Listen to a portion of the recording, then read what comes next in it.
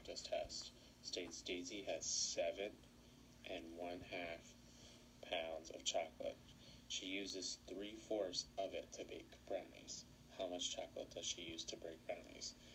So of should tell me that I need to multiply by 3/4 because she's using 3/4 of it. Okay. Method 1 would have me convert the mixed number into an improper fraction. We do that by doing 2 times 7, which is 14, and then adding 1. So I have 15 over 2 times 3/4, and we'll get 45/8, okay?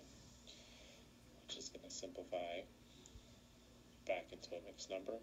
It's 5 and 5/8 because I can make 5 groups of 8 out of 45.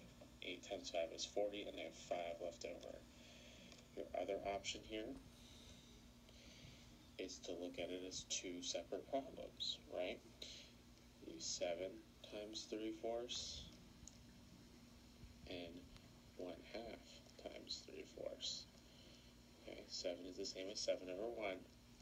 So here I end up with 21 over 4, which would be 5 and 1/4. And then here I end up with 1 times 3 is 3, 2 times 4 is 8, and then I just need to add them together. 1/4 is the same as 2/8, so I end up with 5 and 5/8, okay? If you prefer not to convert a mixed number into an improper fraction, I would use method 2 whenever you have a whole number.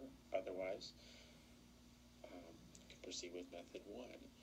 You can also look at method 1 in some cases, and it may be possible to cross-simplify.